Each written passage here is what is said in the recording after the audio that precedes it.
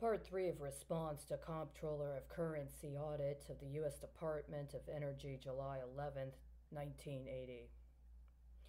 Begin 2:47 p.m. Central Standard Time, Part 3. Before discussing the recent audit, it is important to contextualize it within other recent reports and audits currently available on the United States Department of State website. Reflected currently are many documents alleged to have been posted during the term of former United States Secretary of State Hillary Clinton that reveal A. An effort to reform or refine the United States Department of State pension and benefit system. B. An effort to address factors concerning the permitting and development of the XL Keystone Pipeline. C. A number of responses regarding the United States Department of State's adherence to compliance with laws regarding countering human trafficking. D. Several items regarding cybersecurity, focusing specifically on laptops available to members of the United States Department of State. And E. At least 3 reports on the performance of private contractors associated with, quote, protective detail, end quote, that fit into a 2-in-1 paradigm that is frequently evidenced in former United States President Barack Obama-era policy and has persisted to the current day. Later terms under other United States Secretaries of State reveal slightly different priorities. Has the United States Department of State indexed these matters ex post facto on its site to give a certain type of legacy to former United States Secretaries of State? That may be the case, but what is also apparent is that the reports and audits listed under United States Secretary of State Hillary Clinton are distinctly different in terms of focus and priorities than those of the later United States Secretary of State John Kerry.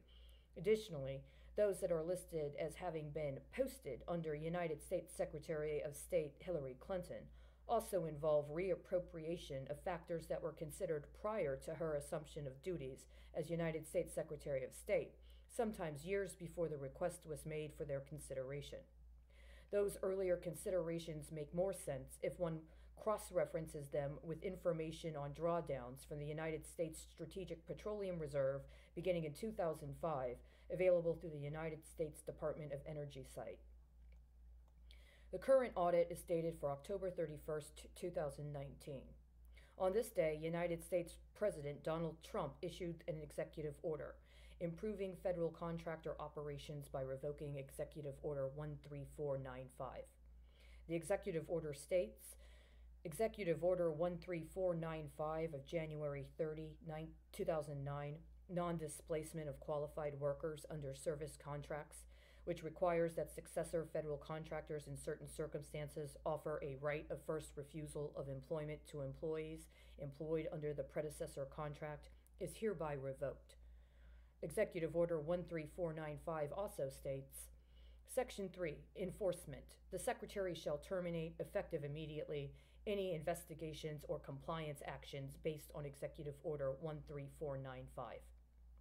In October of 2018, an investigation was requested by the Naval Criminal Investigative Services after a public announcement concerning a recently settled case in New York City regarding the award of benefits to first responders to the 9/11 attacks. Among the concerns that were requested for investigation were the fact that the announcement correlated with a time frame outlined in a United States President Barack Obama-era executive order specific to consideration of parental leave and its relationship to consideration of awards of benefits. This was specifically concerning in consideration of database classifications that use a parent-child designation, and the request was made in consideration that the announcement in the case may have been connected to the anniversary on the referenced executive order, dated for October 31st, 2016, and could be a manner in which benefits that were not ordinarily to be made available to federal or public sector workers were to be made available upon an ex post facto recharacterization. This appearance of a potential form of executive office kickback scheme is apparent in the current presentation of United States Department of State related data. That all investigations are to be terminated negates the fact that federal agencies, like other agencies, are required to report on open investigations within a certain time frame in order to meet the requirements of certain kinds of surety and insurance.